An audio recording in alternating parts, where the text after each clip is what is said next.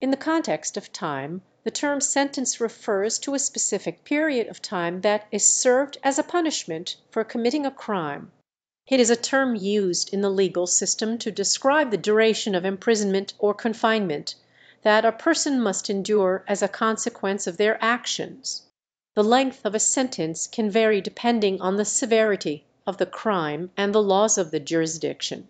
It is important to note that sentence can also have other meanings outside of the context of time, such as a complete thought expressed in written or spoken form.